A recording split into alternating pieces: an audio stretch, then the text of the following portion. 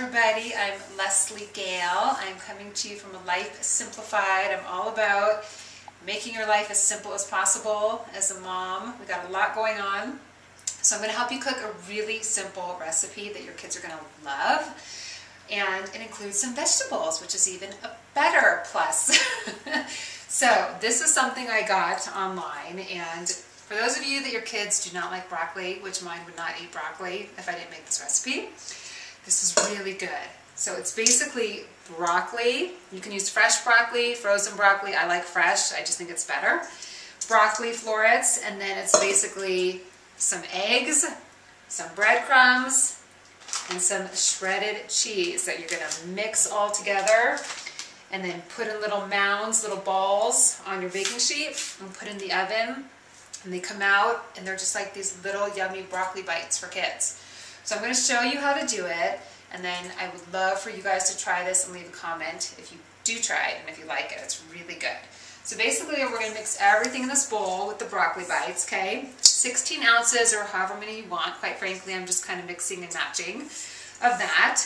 And then I'm going to add in 2 eggs, okay? I just kind of put the eggs in there, mixed it up, just to kind of help bind everything together. And then it's about a cup of breadcrumbs. So again, I'm kind of estimating, which we'll see if that actually works or not. That's a cup.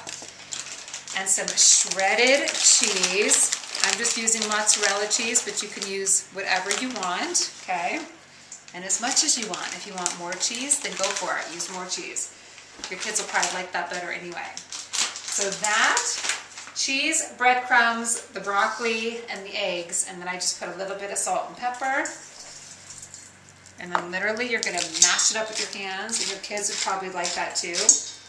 You come over here and check it out and kind of see. And you know what?